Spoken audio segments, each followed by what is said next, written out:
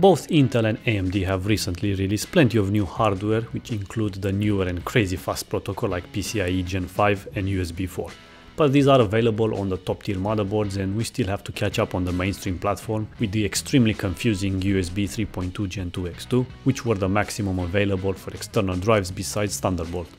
Thus today we are looking at Sabrent's newest 20GB per second external enclosure, the Rocket Nano V2, the follow-up to the previous Nano series, which I also covered as well.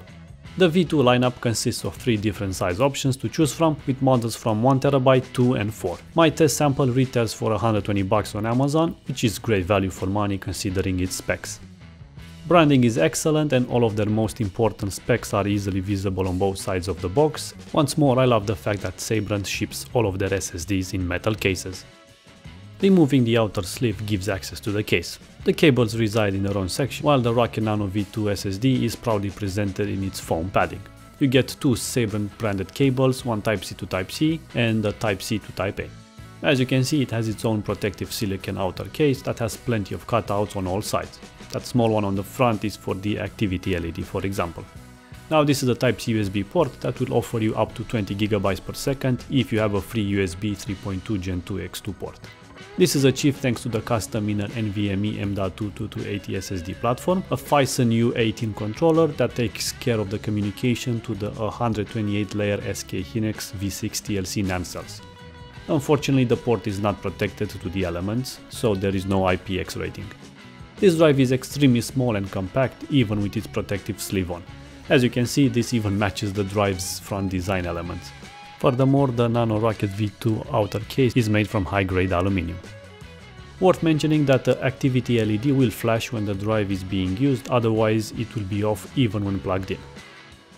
Testing time. My current Ryzen setup on the Asus B550 motherboard doesn't have a 20GB per second port, so it tops out at just 10GB per second.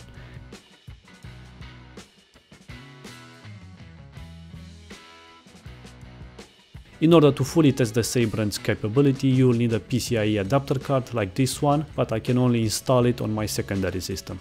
Thus most of the synthetics in each scenario confirm what the Nano V2 was advertised to do. But my favorite tests are the real-life copy transfers. I will move to the SSD a single 5.4GB video file to test the burst speed, followed by a big 119GB installation folder from the Red Dead Redemption 2 game. Apparently the SLC cache on this mod is around 24GB, which is reserved for random writes. Since the SSD has TLC cells, it can afford to have a sustained write capability, as you can see from the flat average writing speeds, even when transferring large mixed data files. Regarding the operating temps, the Nano V2 behaves really well, barely touching mid-40s degrees in my tests, because the M.2 drive inside is basically surrounded by an all-aluminum cage, which in turn makes the whole unit act like one big heatsink. All in all, this Sabrent Rocket Nano V2 external enclosure is a logical evolution over its previous series, because now it features the upgraded bandwidth of 20GB per second to avoid saying the confusing USB 3.2 Gen 2 X2 naming scheme. From what I understand, they will upgrade this naming scheme to a more simpler one, so let's hope they make it. Then the excellent combination from the SK Hynix cells and the Phison U18 controller, all of which are on a custom hybrid PCB, they managed to provide as advertised great sustained writing speeds. It will not set records of peak absolute numbers, but thanks to its TLC native cells, it will always have an upper hand over QLC NAND equivalent drives. Finally, taking into consideration its tiny footprint and high portability, well, this is an absolute best bang for buck.